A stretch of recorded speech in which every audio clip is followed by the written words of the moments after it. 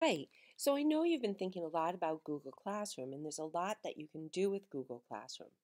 One of the things that I like to do is to use YouTube videos on Google Classroom so that my kids can watch it independently.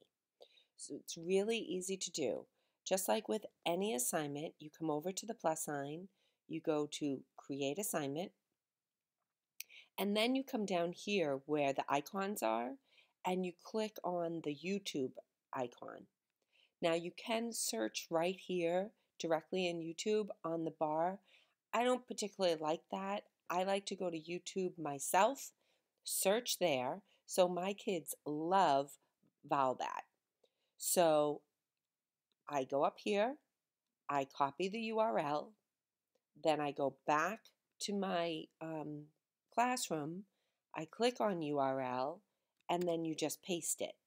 And now here's VowelBat for them to watch. You can add that to their assignments. All you have to do is give it a name and assign. It's that easy.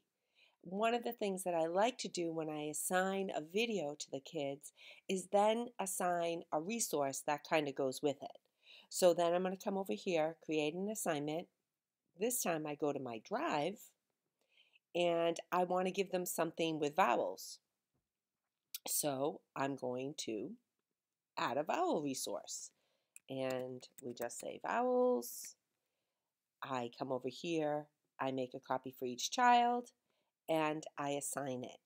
And this is a great way for the kids to be able to watch their VowelBat video, get that practice with the sounds, and then they have their vowel work to do.